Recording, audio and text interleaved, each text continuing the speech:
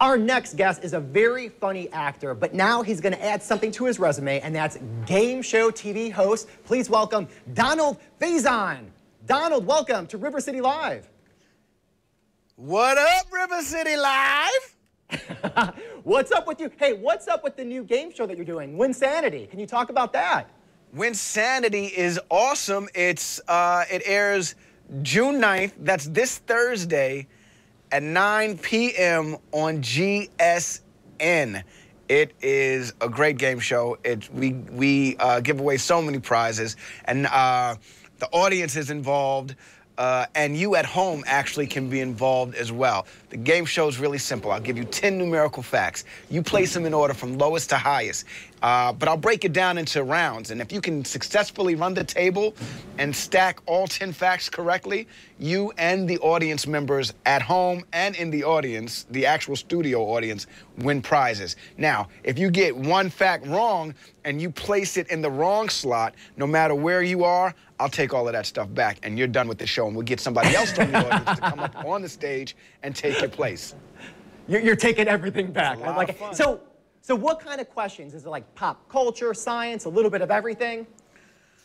It's a little bit of everything. So, like, it would be, you know, the number of seats in Fenway Park, the number of the highest score in Donkey Kong, the number of marriages each year in the United States, and then last one I'll give you is the number of pizzas consumed every year, and you would have to put that in order.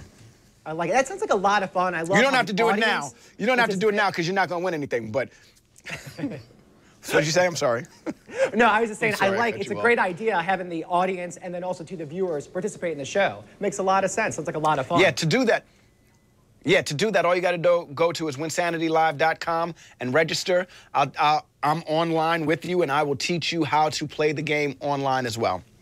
That's great. Hey, Donald, what is your favorite part about hosting a game show? Oh, there's so many things that are great about hosting a game show. I grew up watching game shows, and so, you know, one of the great things about is the immediate reaction when somebody wins something, and also watching someone lose and kicking them out of the studio. That's a lot of fun also.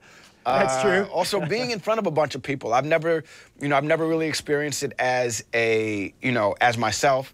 I've done it as a character, where I've acted as someone else in whether it be a play or a sitcom, and that was my experience with an audience.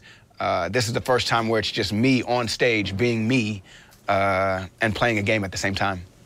I mean, it looks like a lot of fun. And you were talking about when you were growing up, you watched a lot of game shows. Did you have a favorite?